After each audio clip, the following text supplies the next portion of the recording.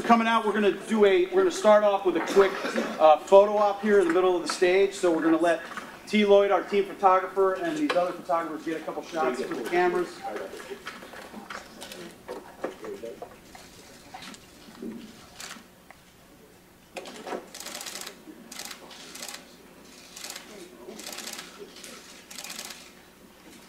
Right there, guys. T.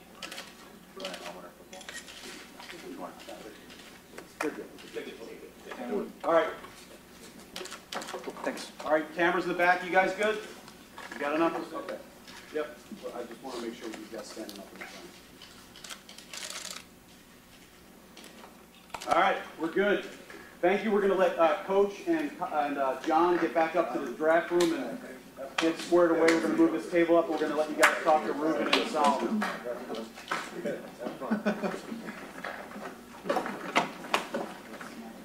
Thanks. Absolutely.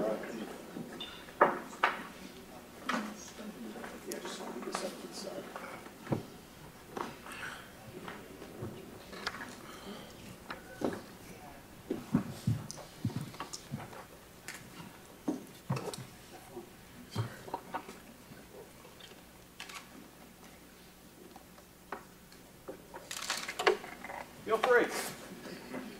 Reuben, can you talk just a little bit more about your progress? I'm making big progress. I be limited in OTAs. Training camp I be full go. But if it's my decision, I think I can go now. Yeah. There were some reports that you would need an additional surgery. Is that not accurate? That's not accurate at all. I'm fine. I'm on schedule. Someone coming into the building, you've been here before as a player, correct? Yes, sir. So we played in the Pac-12 championship here, and also the Foster Farmers Bowl when I was a freshman at Stanford. So we've been here a couple times, and it's an amazing building. Happy to be back here. What's it like to walk in here now as an employee? It feels great. You know, it's an honor to be here as an employee, as a 49er. I'm ready to go to work with these guys and have a great time. Do both of you guys expect to start, come in, make a big impact?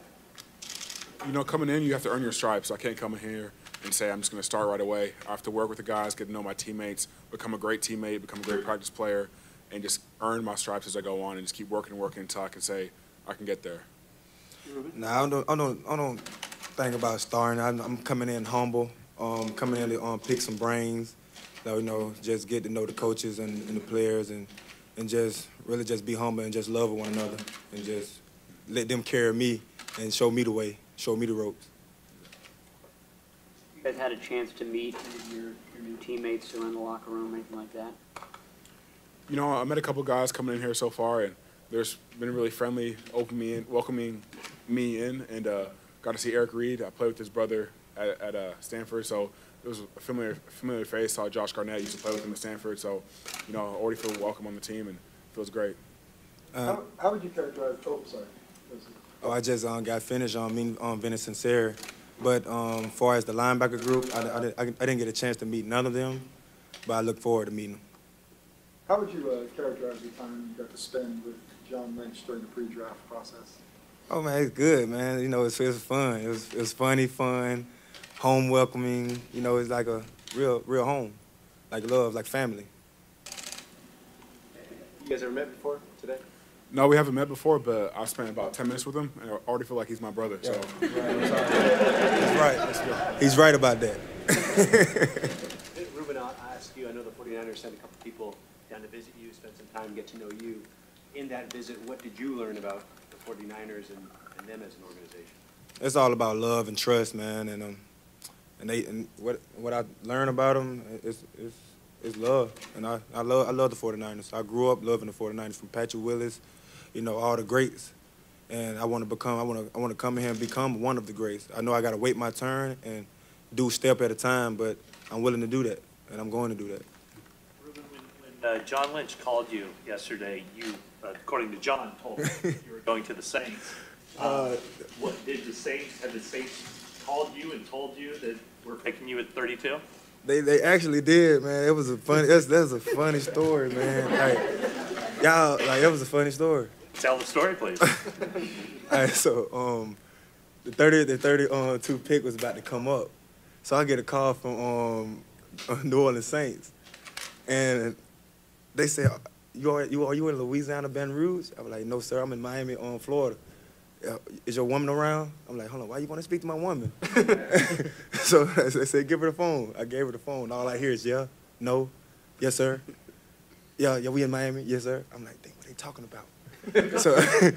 So that's when a click had came in. She pulled the phone out like this. I said, oh, this is San Jose. So I had clicked over. For the San Francisco 49ers. And I picked and I said, hello? Wow, the New Orleans Saints still on the line. And I'm like, dang. But I wanted to be a 49er so bad. It was funny, but man, it was crazy. Wait, so did the Saints tell you that they had picked you? They wanted to pick me, but it was too late. They were the 31st pick. They traded down. So they couldn't. It was like, I told Coach John Lynch, that it was too late. I said, man, Coach, you the 34th pick. It's too late. The New Orleans Saints about to get me. What did the Saints say to your girlfriend? Or who was on the other? They were just like, my girl was on the phone with the New Orleans Saints. What did they tell her? You got to take your time and just really scope him and be there for him. Because, she's from Louisiana, Baton Rouge. New Orleans just a 45-minute drive. So they wanted her there with her family and be like a home, welcoming, like home away from home. They were certain they were picking you. Is that what you're saying? Yeah, they were certain that we're going to pick me. But They were welcoming you, your girlfriend, to the family, essentially, when John called on the other line. yeah. So was it awkward at all when you clicked back on the other line? No, nah, I hung up.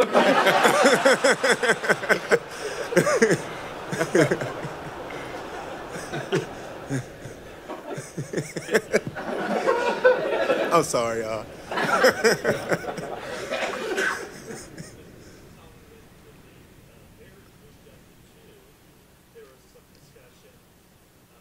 That they were moving up to take you. So what were you going through during that time? I was just waiting patiently, waiting for my phone to get called. If they're going to take me, they're going to take me. If not, I was going to get the next pick. And, I was the 49ers, and it's a dream come true to be here, and it's an honor to be here, so I'm happy. Solomon, not a lot of players, draftees, once took a class with their new general manager. How did that factor in terms of your communication with John leading up to the draft? It was already a comfortable relationship, being with John before in the class and get to know him a little bit, see how he was in the classroom, and just a role model there, and get to talk to him a little bit throughout my college career, just get advice from him, and just as it goes on, how to become a better player, better man. And, now I'm an employee under him, and I can't wait to learn under him and play for him, so I'm really excited. Reuben, you've had some challenges in your childhood, and obviously you've been able to overcome them. What's been the key for you in having success and being able to overcome those obstacles? Just playing the sport that I love. This football is my passion. It's my domain. It's my stress reliever. It's my home. So just playing the sport I love. Reuben, why was your draft party sponsored by a company that makes vaporizers for tobacco and marijuana? No, well, hey, there's a new leaf, and I'm not answering that. I'm sorry. Next question. I'm sorry, y'all. Solomon, last year, I know the NFL rules dictate that you can only do so much until your class graduates. Do you remember Joshua Garnett last year? Was he around Stanford while you were there? He was waiting for that? Mm-hmm. What was that like? Yes, sir. So after Joshua got drafted, he was back at Stanford training with Coach Turley, and he took classes for a little bit, but then it got to a point where he stopped taking classes. But he was just around working, so I was trying to get work with him when he was back. But he was just in the area, stayed in the area because he's Santa Clara is about a 20-minute drive, 15-minute drive. So he just stayed in the area, stayed close to his new home. So will you seek advice from him on how to handle to keep yourself from running up the walls during that time? Yeah, yes, sir, definitely. I'll be talking with Joshua and other guys on the team and talking with the coaches as much as I can to learn as much as I can when I'm away from when I can't be at the facility. So I'm gonna do whatever I can to just continue to learn and get better while I'm away, but still kind of try to my best to be here in some way. How much of the off-season program are you going to miss? So I can come back to rookie minicamp, and then I can't come back until sometime, I think, early June, because that's when we don't start when classes end. Yes, sir. More? What have you each been told about what your role will be, fitting in with this defense and new one here? Well, John Lynch, he said it best. You got to come in and earn it, which we look forward to doing it. Yeah, definitely got to come in and like I said, you got to earn your stripes and get respect your team, become a teammate, learn from everyone. But I'm definitely excited to be part of this defense. It's a great defense. Amazing players all around, from Navarro Bowman to DeForest Buckner, Eric Reed. It's going to be a lot of fun, and getting to play with someone like Reuben, you know, it's a dream come true. You know, watch his highlight tape before and he can hit. So I can't wait to see him hit someone.